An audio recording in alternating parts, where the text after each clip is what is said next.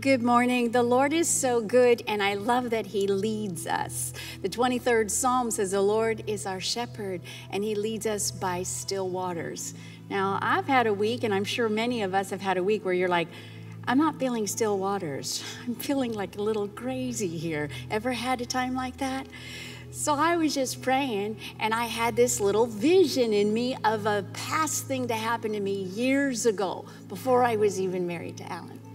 And so I remember I was in California, and someone took me, a friend, we went on a date, and sorry, it wasn't you, Alan, it was somebody else. I went on a date with somebody, and we went to a carnival. I'm glad you had a chance to date someone. Go ahead, just share.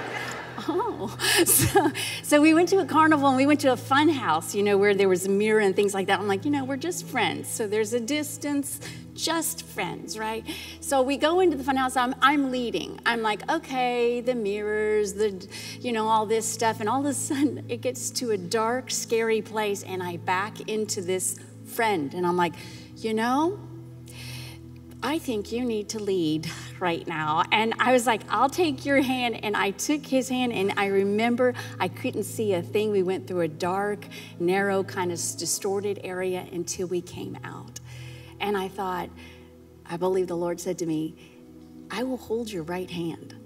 When life gets distorted, when life gets dark, when it's anything but a still water, He will lead us. And He says, just take my hand back into your relationship with the Lord. Always keep your heart close and never let go of His hand, even when you come out on the other side.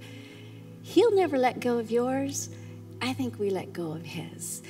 But He will lead us, and there's still waters for all of us. He's good, and He's kind, and He's a good shepherd. Amen.